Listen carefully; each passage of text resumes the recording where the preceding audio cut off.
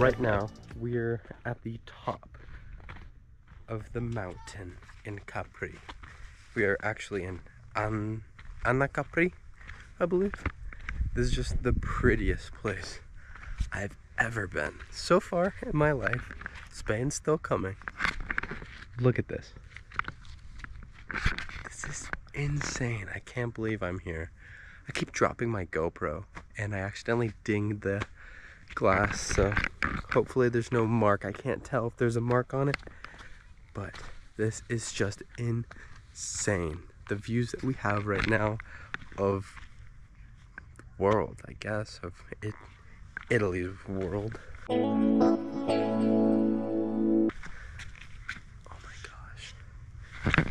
Oh, and there's a yacht down there that has my name on it. One day, soon, I hope to get one because I think it'd be cool.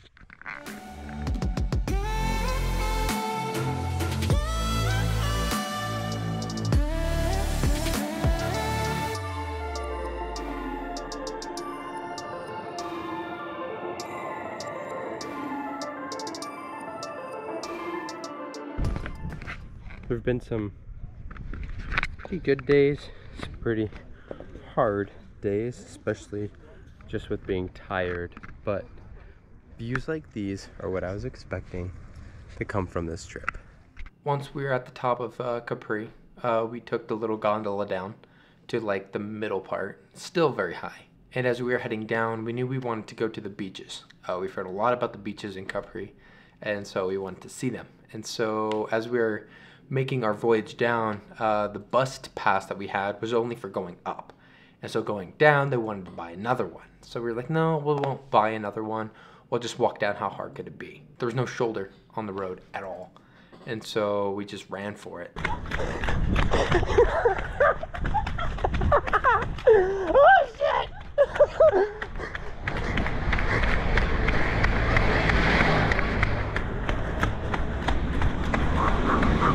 Not safe. Not safe. This is not safe.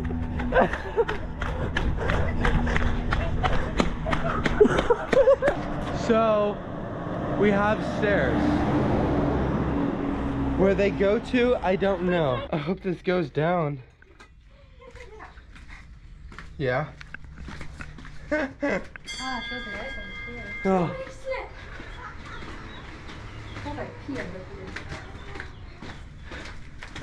Anyone else feel like their shoes are a little stretched out now? Yes. That was fun. Now we're on this really cool hike.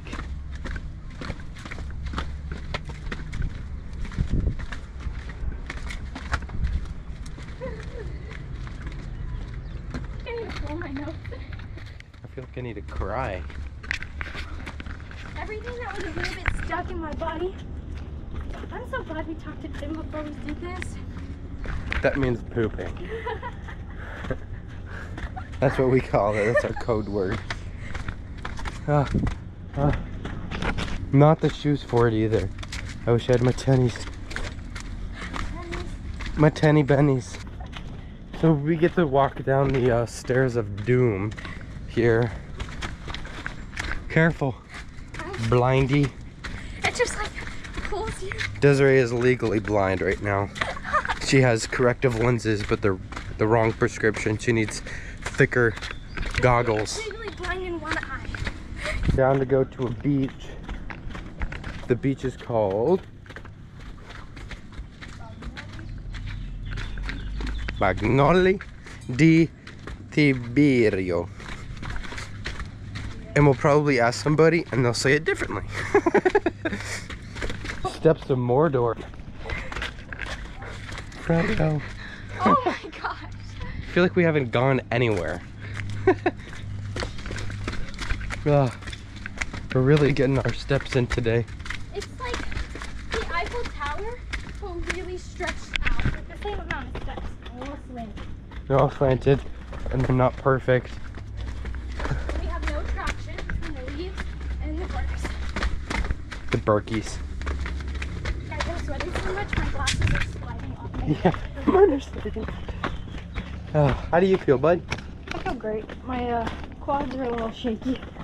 Mozzie, we're thinking of you while we're out here in this beautiful area, and something caught our eye. We're like, wow, that's Mozzie right there. Are you ready? Here you go.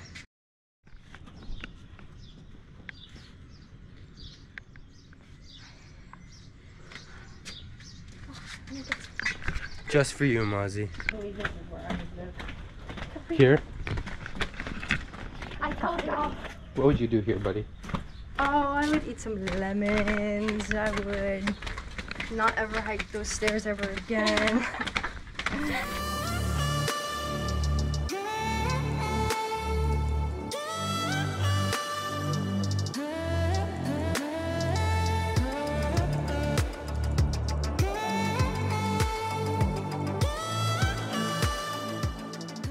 Oh.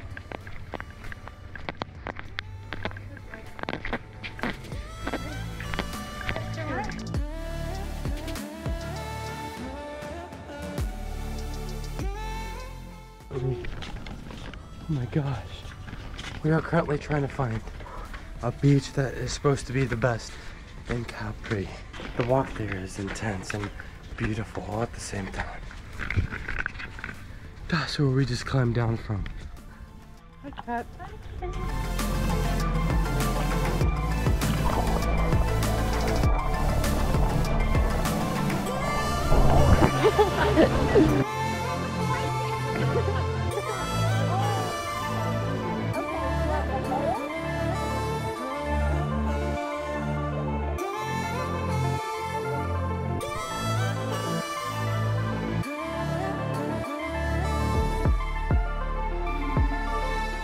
We just got back from the beach and now we have to hike up the stairs again.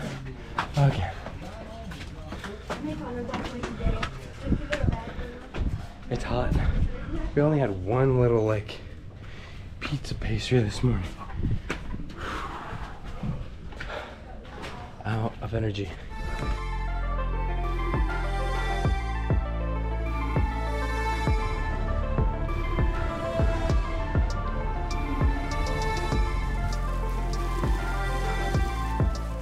We are going to the oldest pizzeria in the world.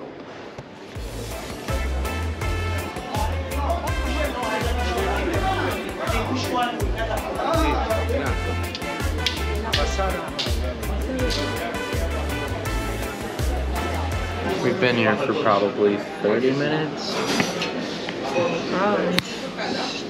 30 minutes. Still waiting for our pizza.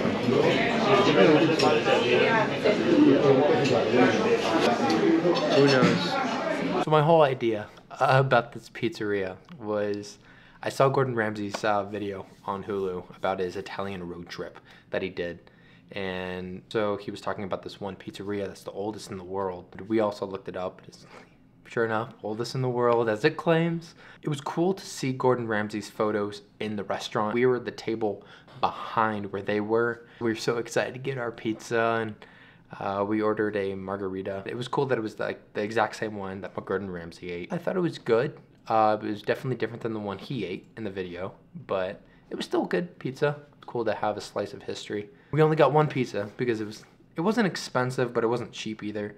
Just for a margarita pizza, and we didn't know if we were gonna get more food afterwards or not. Divided it up, and that's why you can see us chopping our like couple slices in half. When you only get like a third of a pizza, it's not really a big slice, so you chop it in a couple pieces and it feels like you have more food. If anyone's wondering why we were cutting up a slice of pizza like barbarians, that's why. We didn't have a lot of money and we didn't have a lot of food.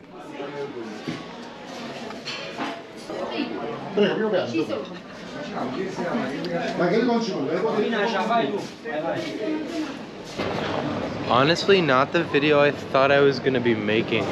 The owner was there, he seemed nice, but we probably, there were a lot of people outside that weren't there before us. There were about 3 groups that came in, and they all got their pizzas before we did. But it's a little disheartening to wait an hour for a pizza. Other people are getting in 20 minutes. I was really planning on making a cool video about that oldest pizza place, but just a little disappointed. And I'm still hungry. I'm still really hungry. That was 7th grade. Oh, we don't need to show them. Desiree, First time I was in London. you're so small. Yeah.